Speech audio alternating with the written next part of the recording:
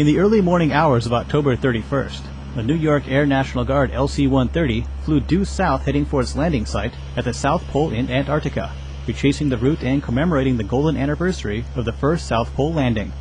The United States commitment to the area began in 1955 with the Navy's Antarctic Development Squadron 6 flying aircraft to Antarctica in support of the U.S. Antarctic Program, or USAP. 43 years later, at the Navy's request, the Air Force and Air National Guard took over command of the Department of Defense support to the USAP.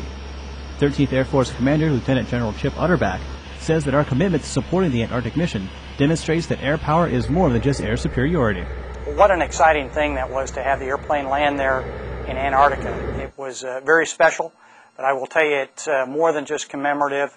It's all about air power, and it shows that air power can be used not only as a viable force to defend our nation, but also to do a lot of other things, to reach out and touch people throughout the world in scientific research and supporting other missions that are good for America and good for the people of the world. So it was exciting, but it also is a great tool in our kit bag to go out and help people across the world.